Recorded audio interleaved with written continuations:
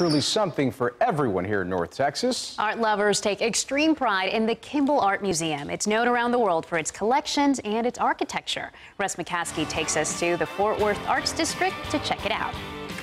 Well, I think it's one of the most beautiful museums in the world. From the experts to the novice, the Kimbell Art Museum in Fort Worth has something for everyone. The only Michelangelo painting in the Americas is here. Works by major artists from the Renaissance to the mid-20th century up to Picasso and Matisse. And that's just for starters. While the Kimbell Art Museum opened in 1972, the planning started decades earlier.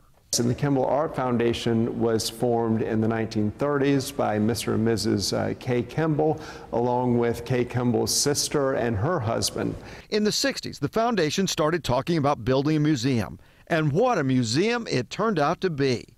While there are incredible works of art here, many people find the building at the Kimbell Art Museum just as special as the works of art that it houses.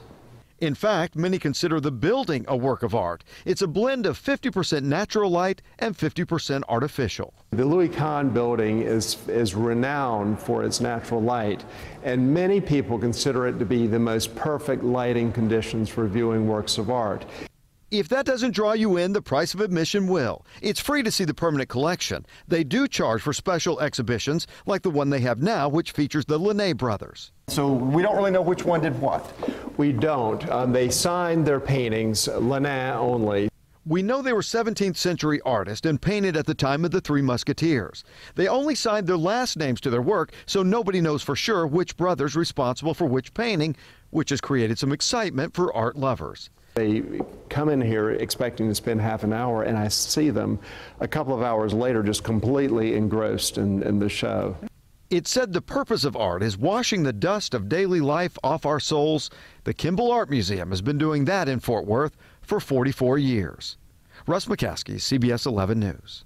The Kimbell is already gearing up for the fall. It will have a groundbreaking exhibition featuring the work of Monet. The early years starts October 16th. Spent a lot of weekends there. It is a beautiful museum. Great.